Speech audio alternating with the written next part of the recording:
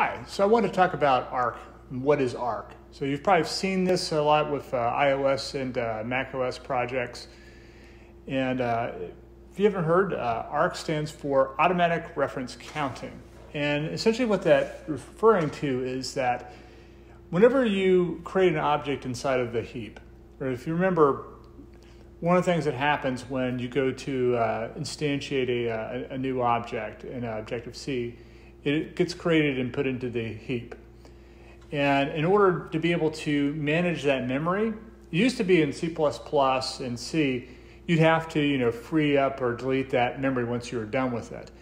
And one of the things they did with Obj-C and Next Step and Mac OS early on was they came up with this concept of retain and release cycles, right? So if you were going to be putting object onto, let's say, the heap, there's a method you could call on NS object that's called retain. And every time you call retain on that object, it actually incremented a value by like an integer value up like 1. So let's say you retain it once, a second time it would get 1, 2. And so the idea there is that every single time that somebody needed that object or a process needed that object, you could bump up the retain count, and then as you didn't need it, you would call release, and that would decrement it by 1. And memory management's always been kind of a pain for software engineers. And there were programming languages that were starting to become pretty popular, like Java as an example in the 90s, which had a garbage collection built into it. And so garbage collectors are actually really nice because there's a runtime process that essentially will go through and manage your memory for you. There's also drawbacks with garbage collection. Usually there's some type of run cycle that has to go through and dispose of unused memory when it's no longer needed by the application. And sometimes that can be efficient, sometimes it's not.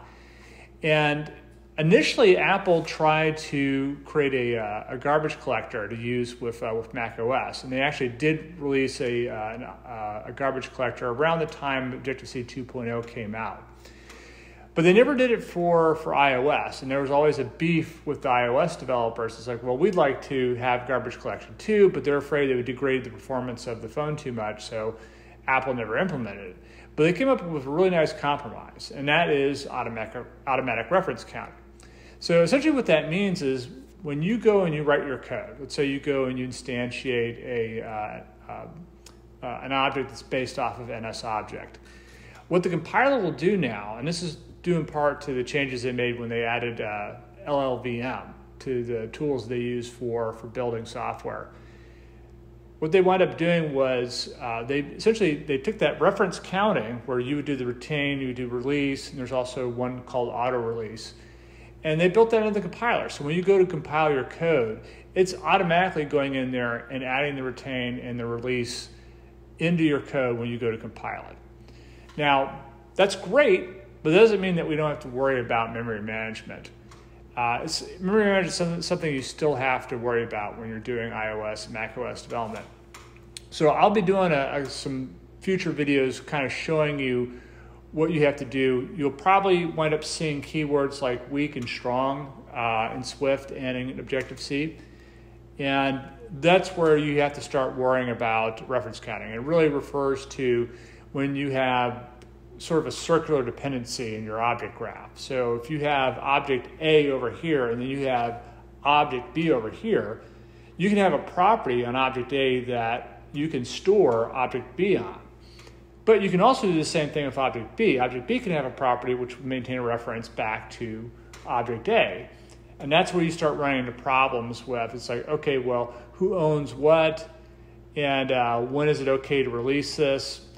And there'll be some future videos I do showing basically how you can handle that as a developer. So with that, I hope you enjoyed the video. If you want, please subscribe to this channel. We'll have a lot more videos like this coming up. Thank you.